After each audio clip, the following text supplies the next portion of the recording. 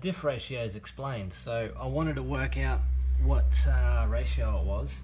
So what you need to do is you need to count the teeth on your crown wheel. So as you can see, I just got a little bit of yellow spray paint, just sort of clean it up a little bit, put a little mark on it. It's not going to harm anything, just so I could see where I was starting from. And then I just literally rotated around and went 1, 2, 3, 4, blah, blah, blah, blah, blah, blah, blah. So this is 43 teeth on the crown wheel. And I did the same with the pinion.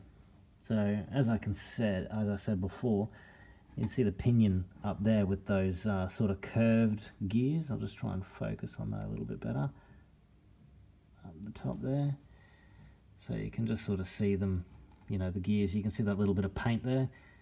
So I did the same thing there. So this has 11 on the pinion and 43 on the crown wheel. So that gives me a 3.909 ratio. So you go 43 divided by 9, oh sorry, 43 divided by 11 equals 3.909. So that gives me a 3.9 ratio diff.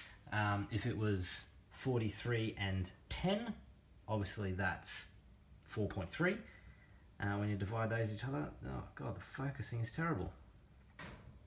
So yeah, that's this is an 8-inch Toyota diff, so this is very common for Hiluxes, some Supras, Chasers, that sort of stuff. But yeah, that's basically how you work out your crown wheel and pinion ratio.